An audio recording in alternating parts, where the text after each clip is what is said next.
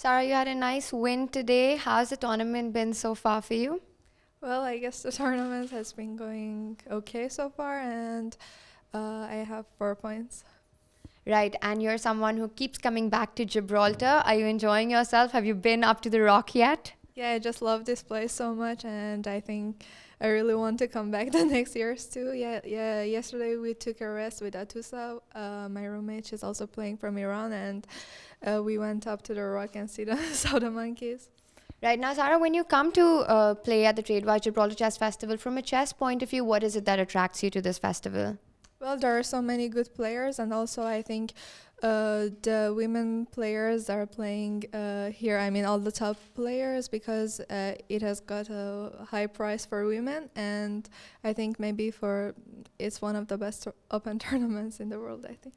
Right now, Sarah, I also hear that you're going to be giving a master class tonight. So, give us some hints and ideas on what you plan to show the audience. I think I'm going to show one of my games in the Grand Prix that I played in Russia, so I'm looking forward to it. Right, well, we're looking forward to that as well. And good luck for the remaining 3 rounds. Hope to have you back in our studio. Thank you so much. Thank you.